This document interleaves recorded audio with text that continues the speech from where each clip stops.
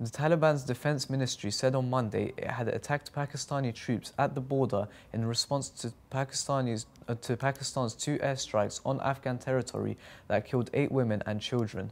The spokesperson of Afghanistan's Taliban, Zabiullah Mujahid, said the Islamic Emirate of Afghanistan does not allow anyone to compromise security by using Afghan territory.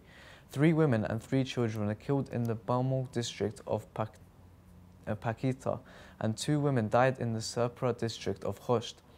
The reported strikes came after 7 Pakistani troops were killed in an attack on Saturday on a military post in Khyber Pakhtunkhwa province bordering Afghanistan, for which the Pakistan President Asif Ali Zardari vowed to retaliate.